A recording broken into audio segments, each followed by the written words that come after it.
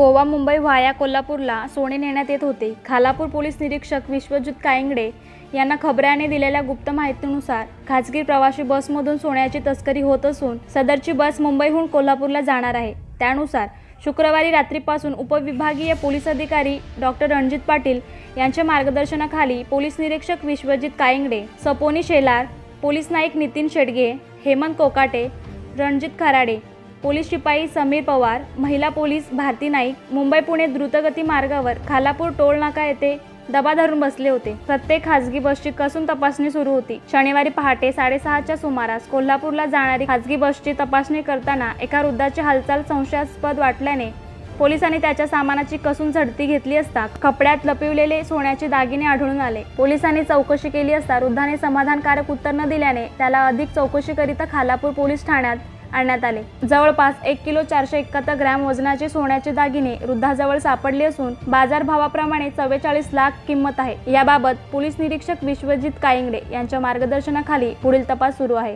Police मध्ये बसलेले जे वयस्कर इसम होता त्याला ताब्यात घेतल्यावर त्याच्या कब्जामध्ये जवळपास 1 किलो 470 ग्रॅमच्या वर सोनं आढळलं।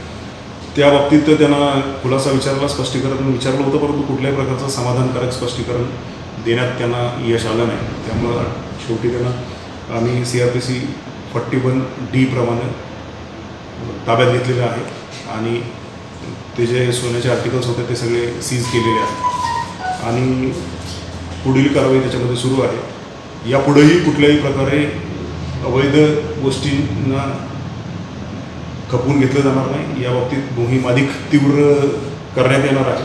ब्युरो रिपोर्ट सहज समाचार।